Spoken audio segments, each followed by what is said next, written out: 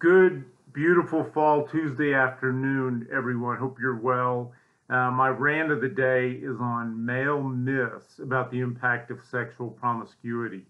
All over the internet, people like Andrew Tate and others really promoting a lifestyle for young men that they can sleep around, get rich, don't get married, and you'll have a better life.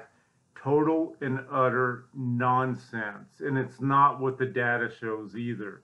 Men may be affected differently from having multiple sex partners, but the outcome is the same. They have a problem in marriage when they get married. Divorce rates are higher, and studies simply show that two people dedicated to each other in marriage, number one, they have better sex, they have better lives, they live longer, and they don't die with their cat and dog, which is what that lifestyle will get you in the long run, because it's not how God designed men and women. Now, I like a lot of things that Andrew Tate says in regard to empowerment and many other things. Other things he says are like total nonsense, and I don't agree. But there's a lot of things I agree with.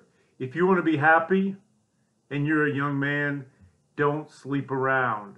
Find a good woman who's dedicated to you and most of all wants to stay married and go through the rigors of marriage, because marriage is difficult, but it is well worth it in the end.